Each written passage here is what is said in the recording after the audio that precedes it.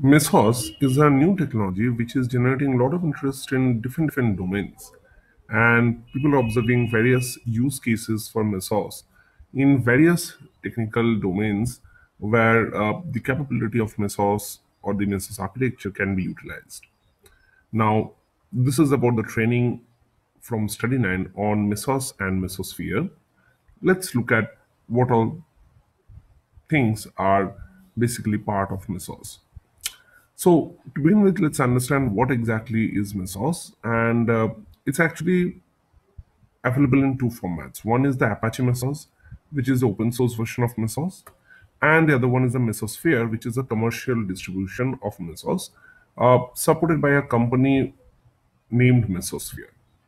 Now, the Apache Mesos is basically touted as an operating system for the entire data center of yours, that is across multiple servers, one single operating system. Now, what that is and the details of it, we will definitely get into that later.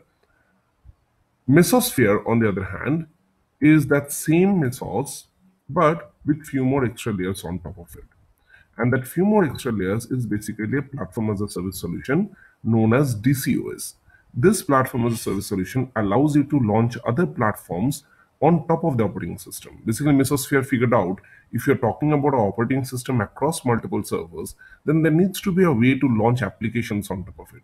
So Mesosphere DCOS allows you to launch various applications on top of that PaaS platform that they have built on top of the Apache Mesos, which is working as a backend for it. So let's look at it from a home versus data center perspective. So at your home, in your computer, you have various disks which act as your storage, various Ethernet and Wi-Fi adapters or Ethernet and Wi-Fi connections which act as your network, and both of them are managed by your operating system. On top of the operating system, you run the applications. On the other hand, in the data center, you have LAN, which is local area network, and SAN, which is storage area network. These are the kind of network and the storage components of a data center. And inside the data center, the compute is not one single server or one single machine. There are multiple servers. And all these servers would have one operating system known as DCOS.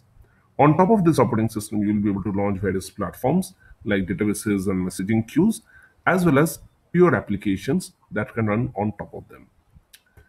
Now, since we're calling this an operating system, let's talk about how it compares to something like Android. So the DCOS guys, they not only focused on the technical aspects of Mesos, which is the fundamental way of working across multiple servers as a single operating system and combining all the resources of various compute, storage, and network components under one operating system layer across multiple servers. They also focused on the user interface of it or the experience of using it like operating system. So if you know your Android phone, you have a Play Store application from where you can download applications like, let's say, Firefox, and that application then gets installed on your system. Similarly, in case of DCOS, you have an interface that is called as Universe Store. And this Universe Store then allows you to install various enterprise data applications on top of the DCOS operating system. This is a MongoDB, and MongoDB can be chosen from the Universe Store and immediately be installed on top of this operating system, which is spread across multiple systems. So the MongoDB's distributed implementation is taken care of by just implementing, choosing from the Universe Store and deploying it on top of the Mesos operating system, which anyway is running on top of multiple systems.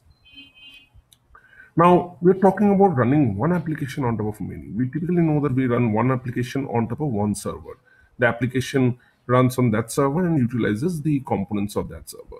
Now we are saying that we'll have multiple servers and we'll spread the application across it, right? Now, how does that work? Traditionally, there is only one single way of doing it. That is, you take the application and then you divide it into multiple jobs. These jobs will run on those particular servers separately. And once these jobs are done, they will generate the outputs. And you combine the outputs and you get the output of the application. So you give a work to the application converts it into multiple jobs go into different servers, the outputs come from different servers, the application layer gets recompiled, you get to see the output, and your job gets done on top of that application. Now, this, in case of Mesos, would be happening on top of small execution environments known as containers. And there is a whole container orchestration which will go on across multiple servers to make this happen at a very highly available architecture. So, in order to understand Mesos, you need to know what all things are called containers. And then, how do you have containers spread across multiple servers? And finally, how do you have the Mesos implemented on top of these containers? And finally, the Mesosphere, which is going to work as a PaaS system on top of it. This will involve a lot of architectural discussions. We will see how this architecture works at a very bare minimum level, and how do you create various high availability architectures on top of it. How do you make Mesosphere that is self-healing and is able to recover applications if they fail? All of those things will be covered in this course.